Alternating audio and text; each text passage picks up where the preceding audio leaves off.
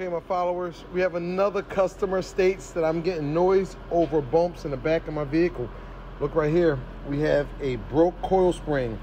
That coil spring should be attached. This car got a little over 200,000 miles on it. We're going to replace this coil spring, or we're going to do both.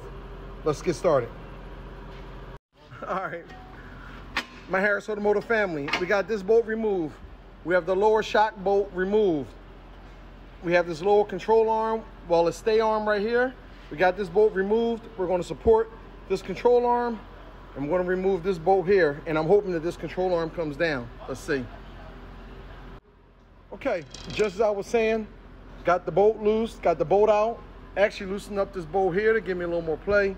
We got the control arm down, separated from the shock, and I'm sorry, I'm gonna twist this thing out, bring it down, that's out, and then the broke part.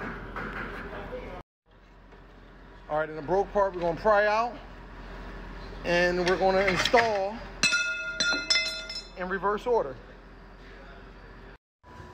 Okay, let's get started on it. We're gonna get our new coil spring, which is actually right here, and we're gonna get it up in the car.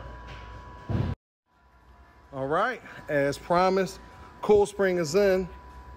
All bolts are tight. Thanks for watching.